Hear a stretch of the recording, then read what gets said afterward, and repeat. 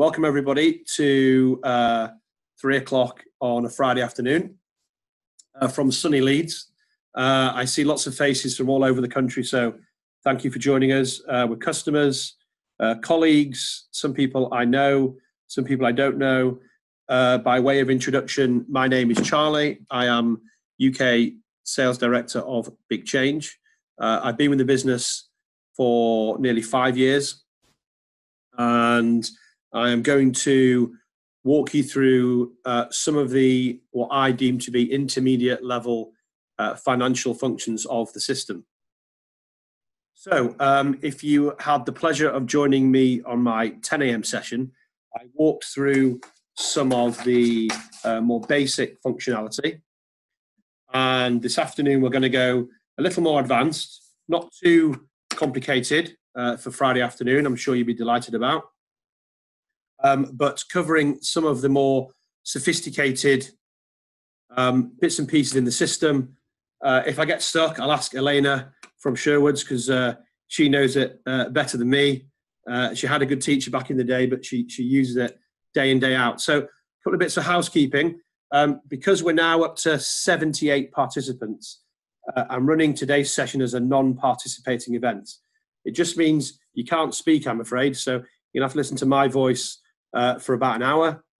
But I do encourage you to talk to each other via the chat function. So Big Change has a networking collaboration function, which I'm sure most will know about. That's the concept of trading jobs across the Big Change platform with other companies. So please feel free to advertise your services, tell us where you are, tell us what you do through the chat function. And then around 3:45, depending on how I get on, I will be inviting questions from you guys. So if you can hang fire till about 3:45 when I prompt the questions, and I will review the chat as we go. If they're too complicated, I'll pass them on to Elena. But if I can answer them, then I'll answer them for you. And I'd also encourage you to make good use of Road Crew, who are contactable, as I'm sure you know, and also the help site. Not sure who knows a lot about or anything about the Big Change help site, but I'd encourage you to log. Can you see my screen, Elena? Just give me a nod. Yeah, see the job watch screen. Excellent, thank you.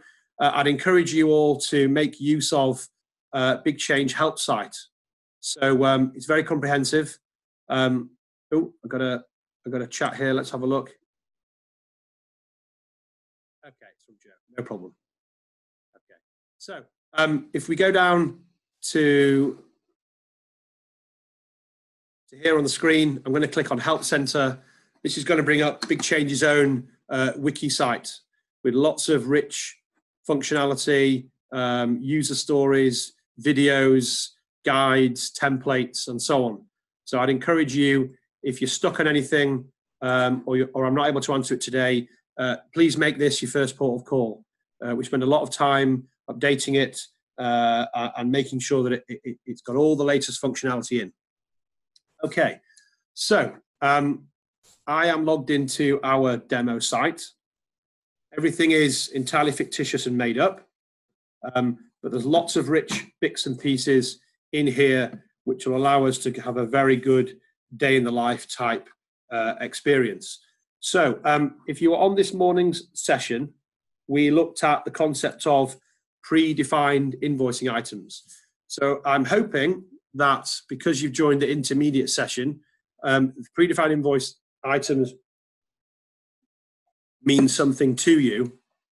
And I want to start us off with having a look at how we, first of all, copy price lists across between customers, and then how we might import predefined items specific to customers.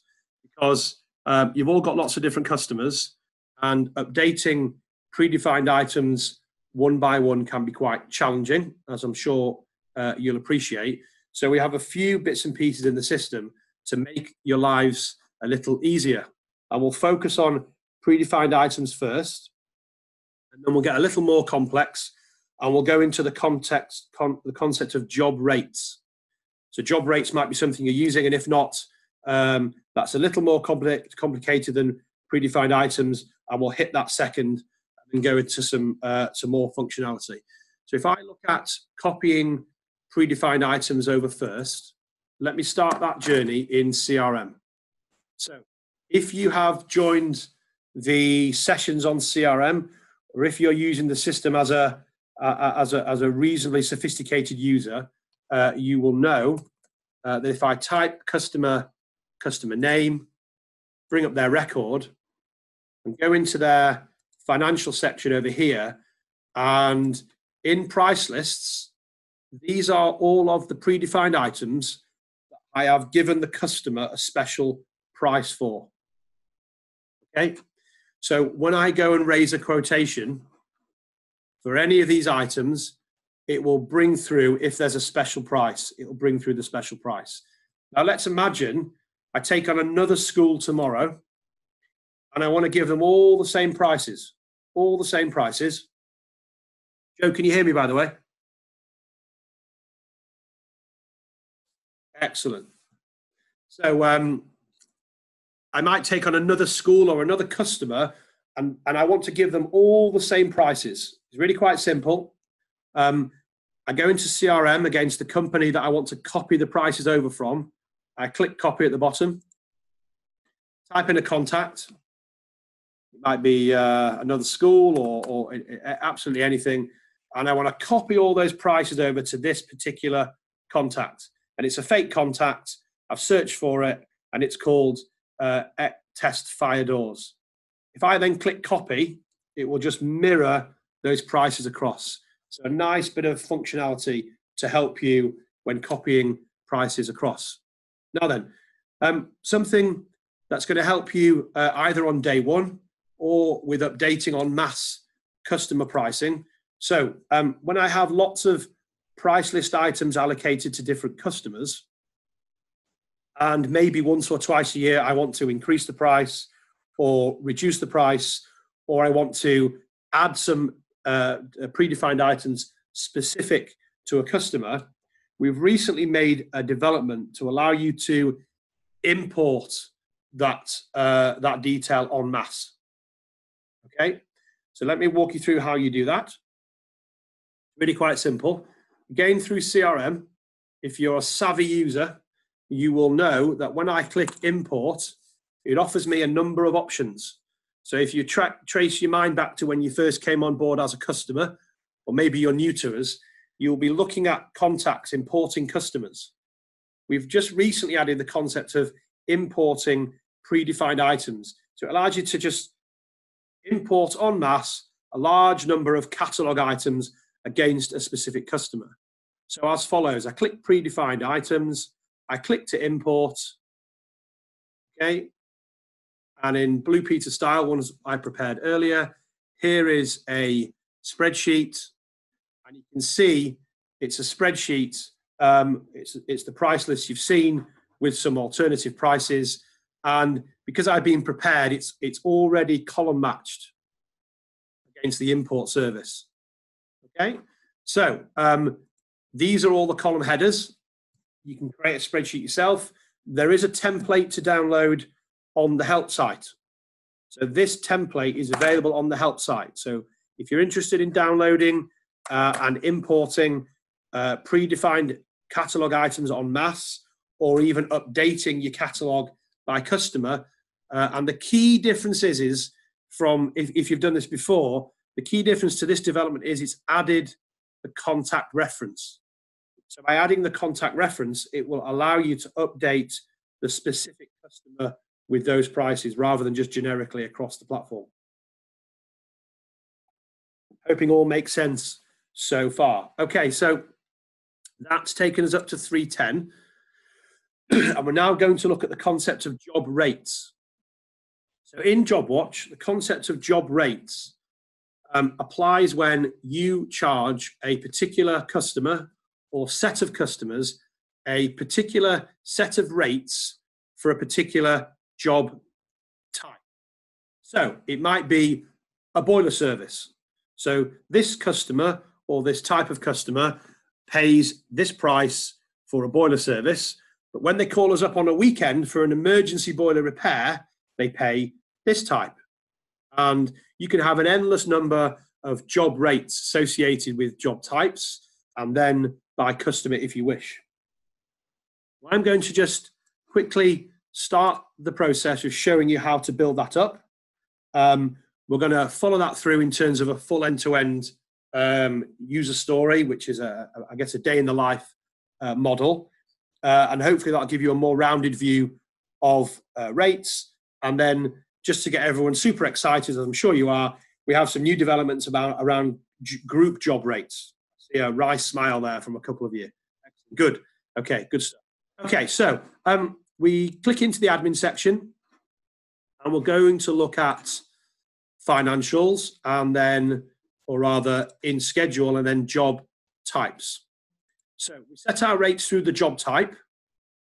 Okay, so if I pick a entirely fictitious job type up here, okay, called CB first visit reactive repair. Okay, now those amongst you who've done this before will know, and those who haven't done it before will now learn to know. You access the rates through the job type and then you click on financial. Okay, now I've already set a rate for this as follows. So you need to pay attention. So take a sip of coffee and pay attention for a couple of minutes. Okay, so this is where we set the parameters of the rate. It's simple when you know how, and I'll walk you through it. So what I've set up here is a fixed price of £85, which might be a call out rate or might be a fixed price for doing that job type.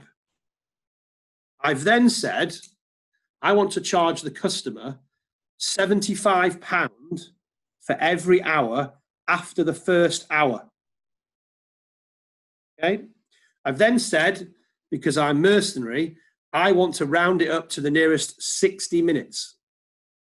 So here's a test for you, those who are listening. If I do a job for 1 hour and 1 minute, what's that going to cost the customer? Elena's writing it down, so you're going to share the screen. Okay, fine. Okay, so it's 85 plus 75 is the answer. Okay, so your 85 is your fixed price. It might be your call out rate. And then you've gone 1 minute into the next hour. So it's going to charge you for the whole hour. And I'd encourage you to play with the rate card to understand it in greater detail. There's a few more bits and pieces I want to show you. So you might have different rates for different job types at different days and different times of the day. So what we're working towards is building up a set of rate cards. So when you go and book a job for a particular customer, JobWatch will automatically tell you what to charge that customer, maybe with the addition of any parts you may have used. Okay, so this little bit at the top here is a really important thing to click on, because what we can now do also, we can set a rate by the specific customer. So this rate here that we're building against the job type is the rack rate, if you like, so the standard rate for this job type. But we might give a customer either a special rate or an increased rate. Maybe they're in Newton Abbot, like you guys in Sherwoods, miles away from anywhere, and you charge them extra for the travel time. Okay, you might apply a different rate. So let me show you that. Let me save that, and let me go into CRM, look at Allerton School, and let's look at the rate card for this particular customer. So in exactly the same way that we build rates for job types in the admin section, we build them here against the specific customer. So because I'm building it against the customer, what JobWatch will do is, when I go and book a job for this job type, the system says, is there a rate for this job type, number one? And if there's a rate for this customer for this job type, apply that rate as preference. Okay, really simple to do. I add it in the same way. And here's what I prepared earlier. So this customer pays an inflated fixed price, but it's just a fixed price. There's no hourly rate applied here. Okay, so when I go and book a job for that customer, it will apply that rate regardless. Okay, so let's work that through. So I'm going to pretend to book a job for that customer, for that job type, and show you what JobWatch does. So, as I'm sure you will all know, I go into schedule, I click new job, I select the job type in question, which I'm sure you know because you're all paying attention, reactive repair, and I'm going to book it out today at 4 o'clock. My trusty alias, William George. Click save. I'm going to book it out to William. If we dip into that job, we can see already it's got a selling price of £250 ready to go. And that's because it knows the rate. Now, those who are paying super attention will notice there's a cost here as well. There's a cost there as well. The top line is the theoretical cost of the labour when William is on site. And the bottom row is the cost of travel. Now, you may have noticed that I didn't apply a selling price in the rate card for travel. I could have done, but I didn't. So £35 is the cost of William for an hour. This job is set as a 60-minute duration. And if we go into the back office and we look and we see, or rather into fleet and resources, and we look and we see what we pay William, you will see here that his default hourly rate is £35. Okay, some smiley faces. Yes, that's me. I'm not an engineer. Absolutely not. Couldn't do the job, I'm afraid. Too challenging for me. So yes, there's my fake profile. And you can see he's got a default hourly rate of £35. And that's what the rate card or the job margin analysis looks at. It's really quite simple, but it's really powerful. Allows you to have a good grasp. So you can see there's a selling price of £250. Now, if that job takes 2 hours or 3 hours or 4 hours, because the selling price is fixed, it will keep that £250 the same, but the cost prices will change dynamically. So when that job is completed, JobWatch will calculate for you an actual job margin. The bottom is calculating the sum of the travel time and the travel distance. And the travel time includes the cost of the person for the duration of the journey. And if anyone knows where I live in Leeds, this place is just around the corner, which is why the travel cost is really low. Okay, hope you've learned something. Almost 20 minutes in. So, in the same way that we looked at importing of predefined items, there is also the ability to import job rates. Now, the job rate cards are much more sophisticated and complex. So the import template naturally is more sophisticated. So again, we go into CRM and we import. Now, this is particularly useful if you're new to the system and you want to get job rate ready from day one. But it's also useful if, and it might apply to somewhere, your job rates are all over the place and you want to cleanse them and make sure you've got the right customers with the right job rates. So less admin work to do in the office on a day-to-day basis. So I click import. Okay. I click a different template. Click to import. Pick out a spreadsheet and I'll just show you lots more columns here. Lots more column headers. Simple to do, time consuming to do from the off, but really good housekeeping to do. Really, really good housekeeping. And you can update prices the same way, okay? You can update prices the same way. So you might put an increase on next year. You just change the price on the spreadsheet. So it's really useful tips. Okay, so let's take that a step further. So I'm going to chat here, hold on.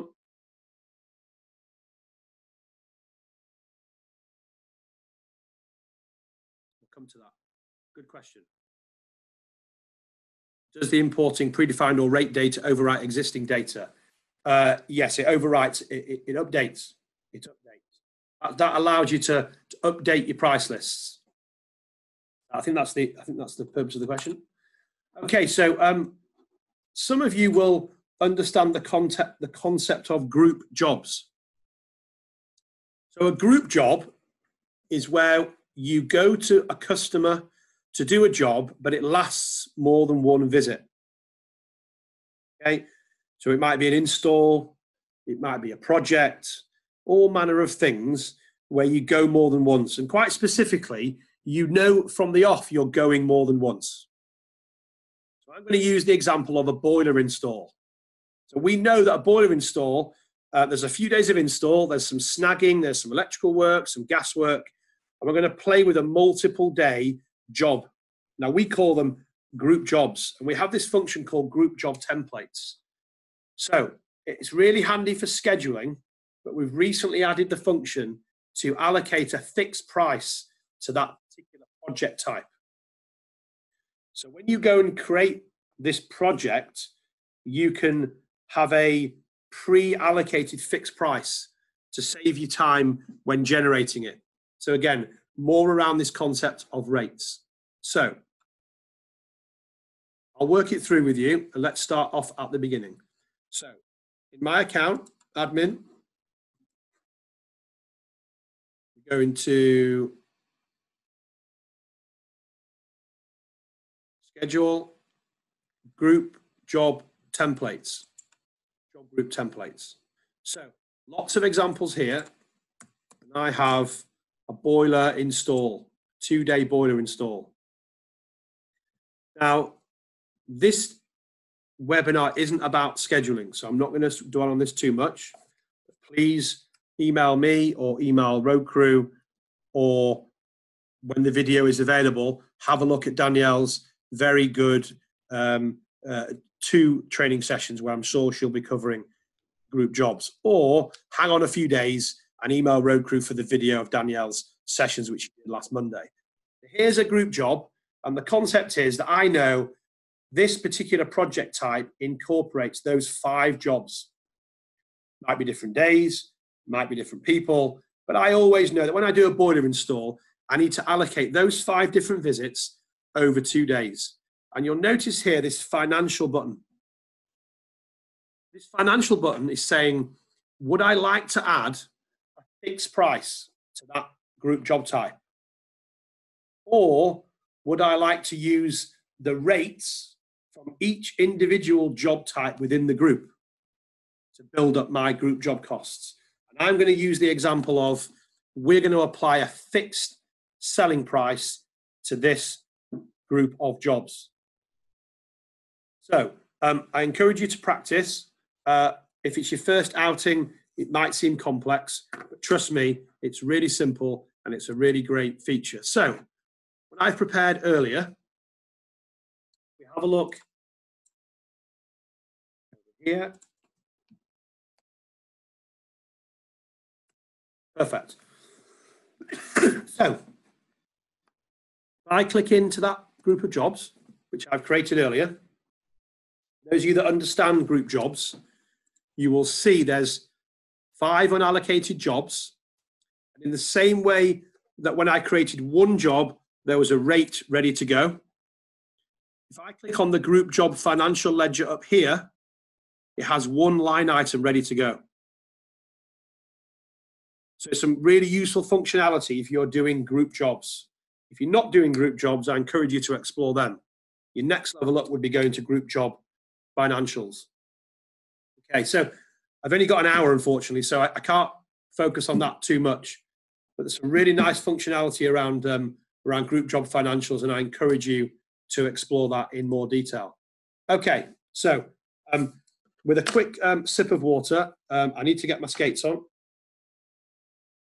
We're going to look at electronic document sign-off. So some of you will know, some of you won't know, that JobWatch has some amazing functionality that will allow you to send a quotation, be it an order form or a contract document, however you do your sales order forms or quotations, to a prospect or customer and have them sign it off digitally. So it's relatively new functionality. Certainly if you've signed with Big Change in the last few months, that's how we send our order forms. It's a really great way of starting off the customer digital journey. And actually, it's a much easier way and quicker way to get your quotation signed off because customers can do it digitally.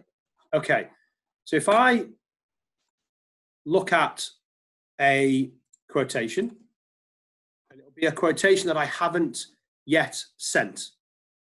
Okay.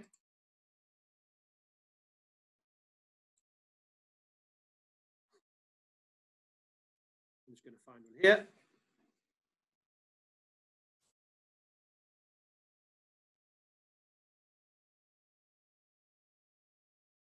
Okay, perfect. Okay, so here's one here. It's a fake quotation, and it's for this particular customer. We can have a look at it if we want. It's £10,000. So, okay, let's have a look for quotations for my trusty contact.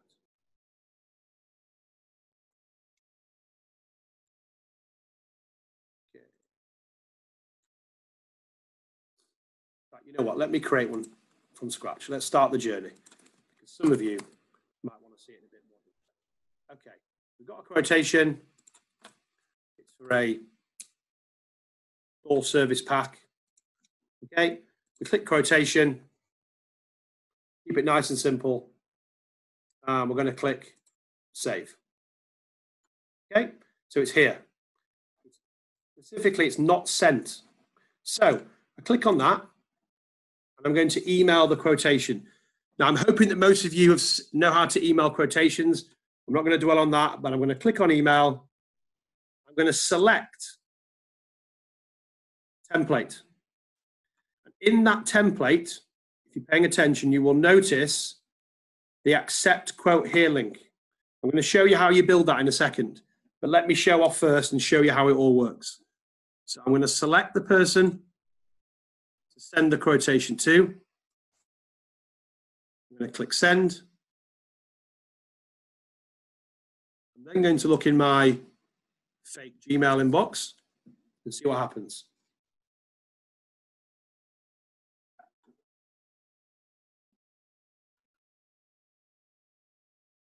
Just loading.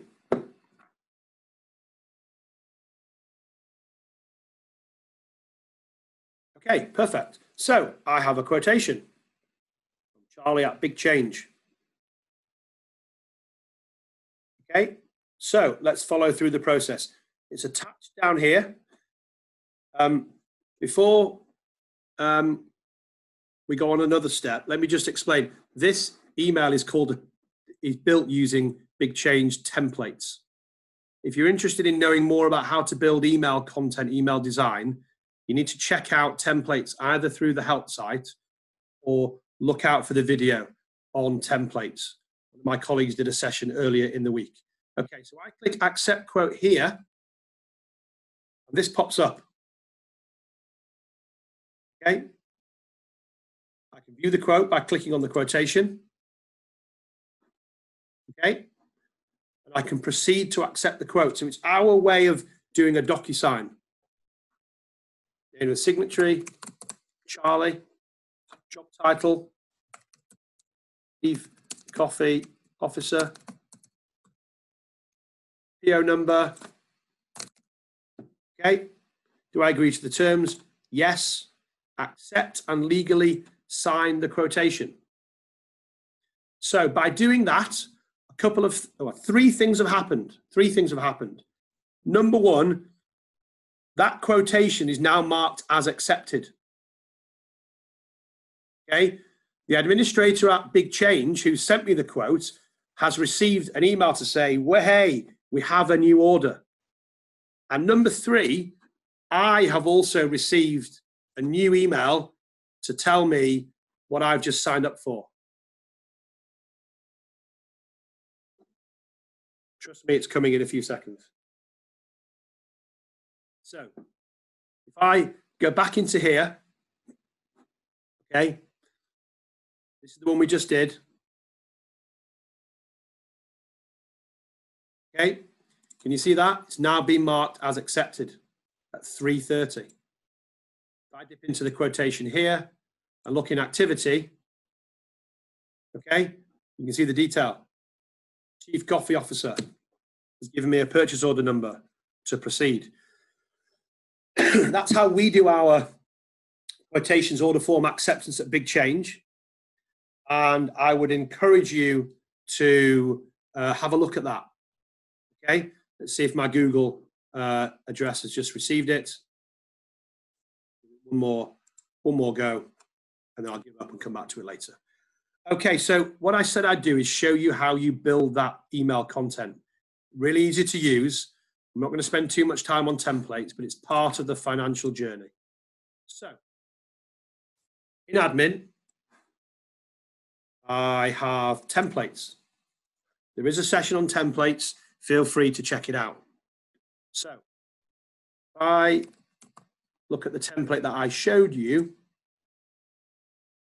this was the email that I just received.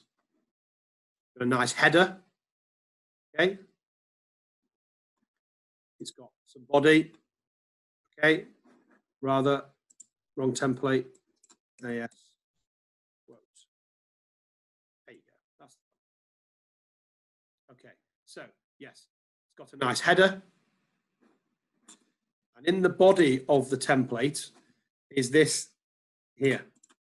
The way I do that is I build the email content and I select this really important keyword, quote acceptance link. And just put that in the email and the fairy dust happens automatically.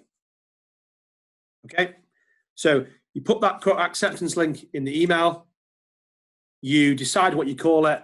Please sign your order by clicking here. And the rest is down to you to learn templates. Really simple to do. You apply the link to the email and that gets fired off to the customer. Okay, so that's our version of DocuSign, and I'd highly, I'd encourage you to have a look at that. Now, 10 to 12 more minutes on product, and then we'll go to a Q&A. So now I'd like to talk to you about online payments. So credit card payments. So some of you will already know about this.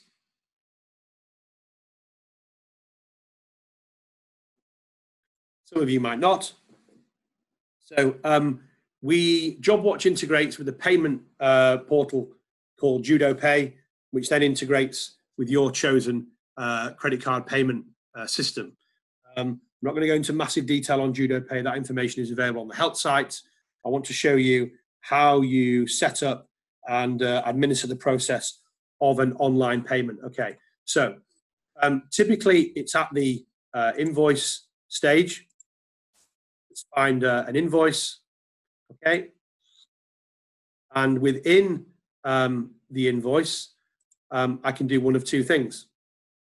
I can post the online payment link to the customer either by clicking into payments.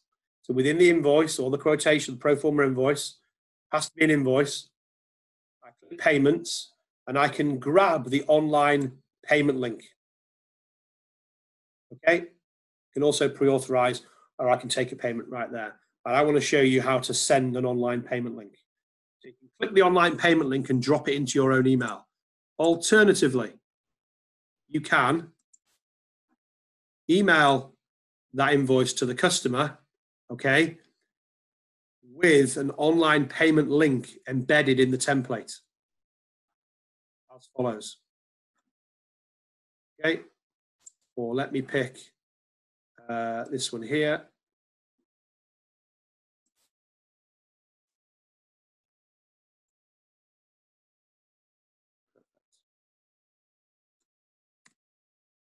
So let's send that. Let's see how it looks. And while that's coming through, this is my contract confirmation from before. So again, it's another template. Thank you for your quote acceptance. And here's what you signed up to. Really neat certificate of completion.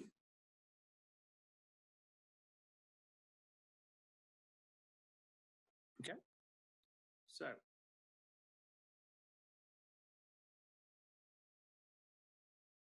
waiting for my online payment link to come through. Gmail's a little slow. Give it 10 more seconds, and I'm going to move on to the next.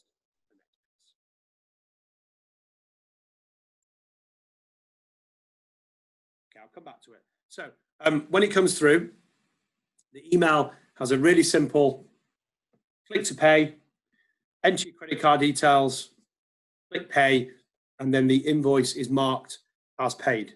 So if credit card payments is something you do, feel free to have a look at that in a bit more detail. Okay, so mindful of time, one of the things I wanted to do is to look at consolidated invoices. Okay, so something that I get asked about a lot. Okay, and let me just slim down the list. Okay, so consolidated invoices, really simple stuff. This is a neat way of lining up multiple invoices and placing them in one nice, neat document. So it's something you'll all be familiar with, but you might not be so familiar with how to do it in JobWatch. Okay, so first things first, you have to select invoices that are not sent. If they're sent, they may have already passed into your account system, either through the integration or alternatively. So if we line up the invoices that we want to consolidate, of course, we can only consolidate those invoices aligned to one customer. We click Consolidate. And JobWatch gives you three options, depending on how you want to present the invoice. The first one is exactly as it says. It says, import each line item from the selected documents as a line on the new invoice. So it brings through every single line from all invoices. Option 2 will summarize all the line items on each invoice and bring them through as one line. That's how you might like to do it. It really depends on how much information your customer demands of you when presenting them with an invoice. And then option 3, it'll consolidate the invoice into one long consecutive document. So invoice 1, invoice 2, invoice 3. We're going to go for this option. And then it says, what detail would you like to appear in the line items? You might want to show for every job, for every invoice, the corresponding order number in the line item. You might like to show the actual job start time, the day you did the job. So if I click OK, there you go. Hey presto. Really simple, okay? So there's my new invoice. So what Consolidating Invoices does is it wipes away all the previous invoices and replaces them with this one. I encourage you to have a look at that. It's created me now one big £31,000 invoice. Okay? All makes sense. Good. A few things that are worthy of note before I go on to the next section and finish off is some customers and indeed your customers, might want you to invoice for particular types of works, within one invoice. So maybe project work has to go on one invoice and reactive work on another invoice, and so on and so forth. And what we can do is we can drill down further to see invoices by job types.